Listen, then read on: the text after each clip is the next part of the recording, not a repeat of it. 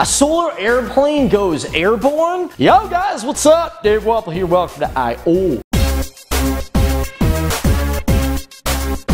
Okay, so would you guys have solar powered technology in your home? So we're going to the UAE for this story, guys, because this story is about a historic mission. Not like the moon landing or anything, but it's pretty darn close. This airplane is Impulse 2, and it took off on March 5th of 2015 from the Abu Dhabi airport. Yeah. But this isn't your every average day plane. It is a solar power plane, and it is going on a 5-month trip. It is going around the world. Now, the single-seat airplane is going to be piloted by the founder, Andre Borchbert. I know what you guys are thinking. How is one guy going to fly this plane for 5 months? Well, first of all, on an occasional layover, he's going to have his co-founder take over. And that's this guy, Bertrand Piccard. Yeah, that's right. You gotta have a Piccard.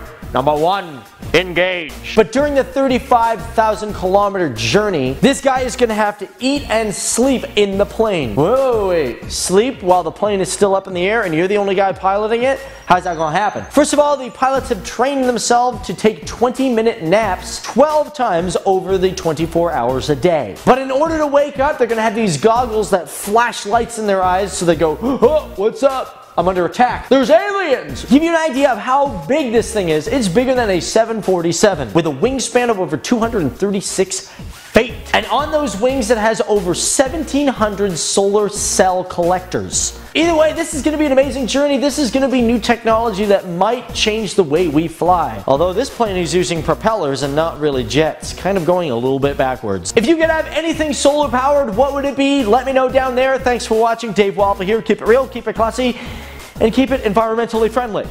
Out there in the real world, or should I say the green world? Yeah.